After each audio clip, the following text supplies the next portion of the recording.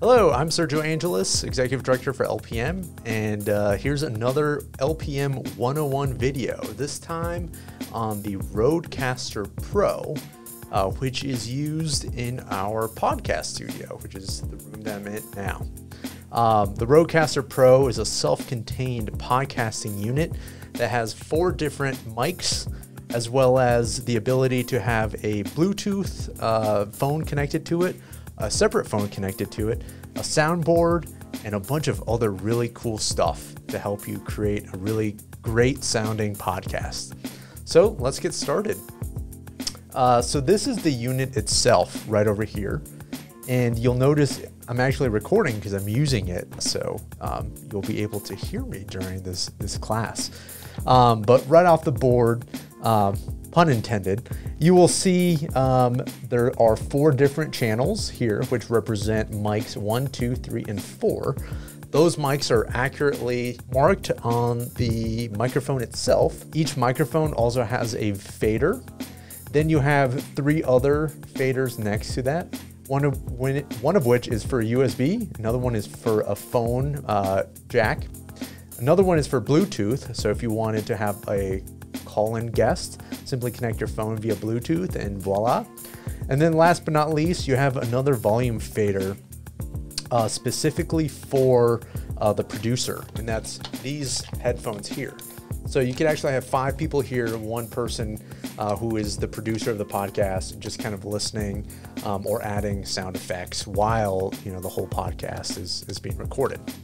At the bottom of these faders, you'll see 2 buttons, a green one with an ear on it, and then a red one with a mic symbol on it.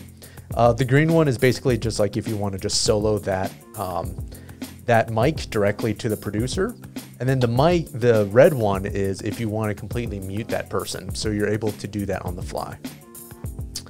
On the top of mics 1, 2, 3, and 4, you'll notice that there will be numbers saying 1, 2, 3, and 4. You can actually press that. And once you do, you get into the actual settings of the microphone. And it'll prompt it up and show you those settings on the touch screen right above it.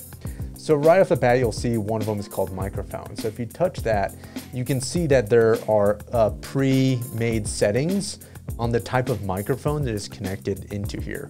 We're currently using the Rode Pod mic, so all of them are already configured. But if you had a different type of mic, like a condenser mic or an EV RE20, you could, in theory, plug it in and just have the Rodecaster Pro pick it up and know that that's the type of microphone you're using. So you can hit back. Then another thing you want to do is there's a level. So this will actually show you the level of the audio. And one of the first things that I would recommend doing when you start recording a podcast is to just sit down, kind of like how I am here, and just talk normally. And then on the actual level meter itself, you want to try to make sure that the top of that volume is in the middle of these 2 green spots right here near the top. And that makes it so that it's just gonna pick up the volume of your voice pretty well. And you can just do that by increasing the level here or declining it. One of the other things you can do too is you can add a voice settings. So if you want to change the voice strength, you can make it stronger or softer. We tend to keep it for medium. You can also change the tone of the voice as well. Make it higher like this or deeper like that. But we keep it medium. But again, you can change all those settings. And then going back, and then in the advanced settings, there's a lot of really cool effects that Rode is adding to the recording itself. So you got your standard compressors, high pass filters, de-essers, as well as noise gates. We tend to leave all those on just to make it simpler for people to come in and just record a podcast and keep it sounding really great. But again, you are more than welcome to turn those off and use, and apply some of those effects in post-production if that's what you'd like.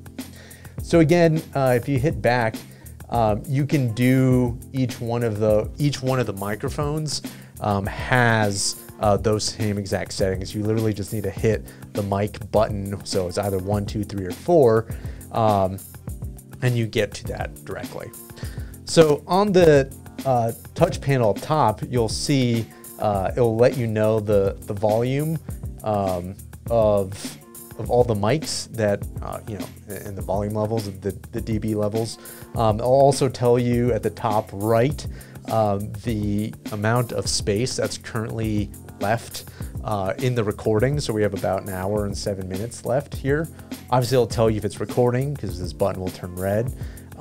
And that's pretty much all you need to know there. This section over here, this lets you control the volume levels for the individual headphones attached to each one of the mics. So that way you can, you know, you can listen to yourself or other people and just kind of keep it self-contained. And you can change those settings on, again, right here on these dials.